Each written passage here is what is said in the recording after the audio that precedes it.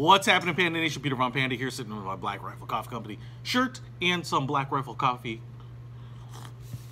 in my Black Rifle coffee mug, and it's just delicious. But they had something on their website which I hadn't seen before, so I picked it up. And what's in this little box is Black Rifle Coffee Company coasters, and so you can see here, kind of custom coasters. You get 2 of them, I believe.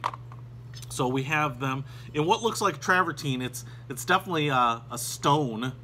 So you can see that, man, just a beautiful kind of ivory soapstone looking. Man, they've got some weight on them, and they're pretty large. I would call these almost, 4.5 inches square and pretty thick, right? So you're kind of your typical heavy stone coasters, but on the back you have a nice big piece of cork on the back too, so you can put them down on things without having to worry about scratching them up.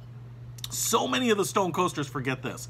I mean, a lot of guys will take like ceramic tile and cut them up, or stone tile, and then make coasters out of them, but they forget the backing. Don't do that. And Black Rifle certainly didn't. What they have is the BRCC logo, the crosshairs there, Black Rifle Coffee Company, and their trademark SBR right on there too. So you get 2 of these. So I'm looking forward to using these in my office.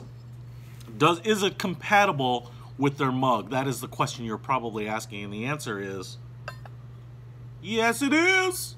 Perfect fit, protecting your desk or your table from coffee rings as well as hot Java. You might be able to see it steaming off in front of my shirt. Don't know if you can, but check it out. These are really, really cool. A nice way to show your support for this veteran-owned, veteran-operated, veteran-employing coffee organization out of Utah. Check it out. I'll put a link to them in the description, and also the link if you use it in your new customer to Black Rifle Coffee Company. You should get 20% off your first order, so good way to save a couple bucks and try them out. Check it out. Peter Von Panda, out.